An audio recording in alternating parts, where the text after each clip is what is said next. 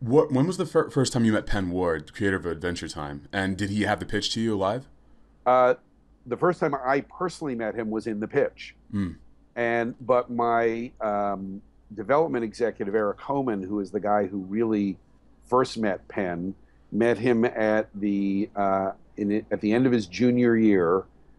His college, it's called Cal Arts in Valencia, California, Mm. has a show of the films that students made that year.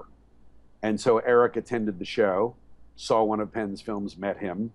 The exact same thing happened a year later. He was now Penn's a senior. He's about to graduate. They met again. Penn heard that we were taking pitches, and he came up with a pitch for Adventure Time and pitched it to Eric and my other colleague on the West Coast, Kevin Colby. They loved it and asked me to, sit in on a pitch. So I walk in the room.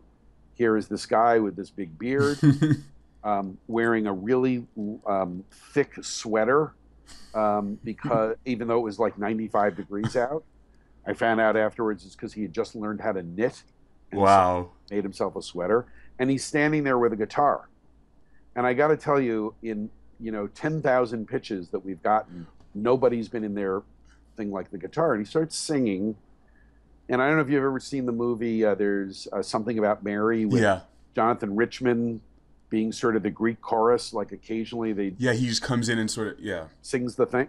That's what Penn was like. All of a sudden he starts like singing what turned out to now be the ukulele opening of Adventure Time. That is great. And he sang that and put the guitar down before he started telling us anything about the cartoon. That was my first meeting with Penn. So it's back to what you were saying, just like that story, like you could sort of get a tiny glimpse of that world that he wanted to create. That's Exactly. amazing. But I will tell you, just to sort of the first end of the story is I saw the pitch, loved it, and then said we weren't going to do the cartoon. Seriously. Yeah. So what happened after that?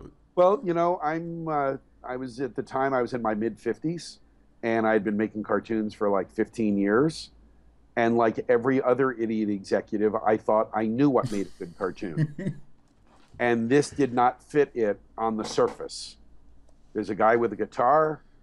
His drawing looks funny compared to all, I mean, like funny, weird, Yeah. all the cartoons were, the other cartoons.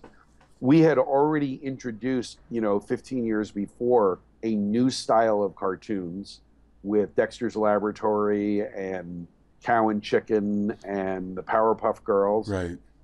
And, in my mind, that was cartoons. We had introduced this whole new generation of talent.